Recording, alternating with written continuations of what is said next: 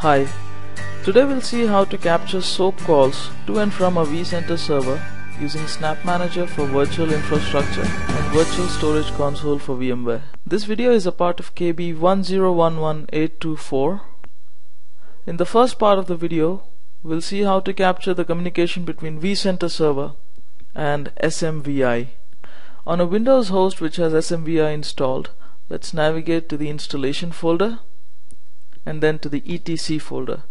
Typically this is C, program files x86, NetApp, SMVI, server, and then the etc folder. Locate the smvi.override file and open it with a text editor like Notepad. In case the file is missing, you can always create a blank file using a text editor and then rename it to smvi.override. Let's add the following line into this file.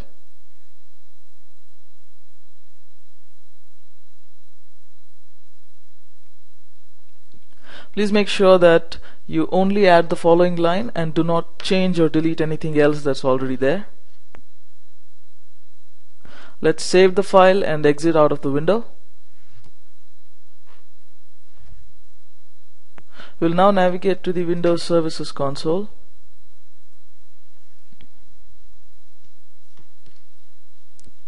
In the list of services, let's locate the Snap Manager VI service. Right-click on it and use the restart option.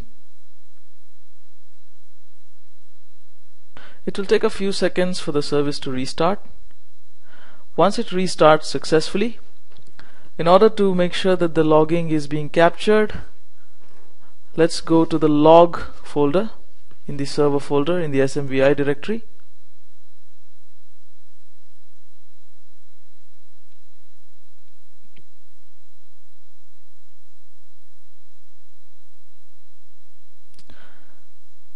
The logging would be done in the server.log file. In the second part of the video, we'll see how to capture the communication between virtual storage console for VMware and the vCenter server. On a Windows host which has VSC installed, let's navigate to the installation folder.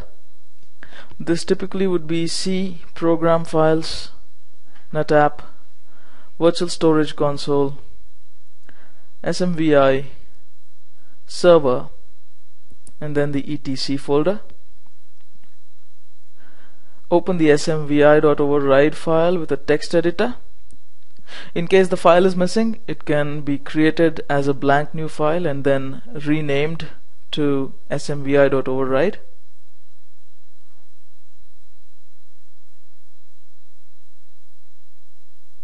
We'll now go ahead and add this line to the file.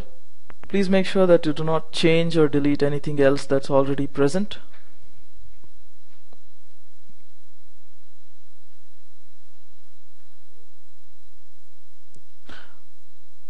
We'll now save the file and exit out of the window.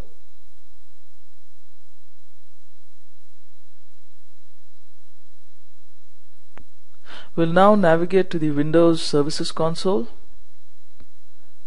In the list of services, we are actually looking for something called NetApp Snap Manager for virtual infrastructure. Right-click on it and use the restart option.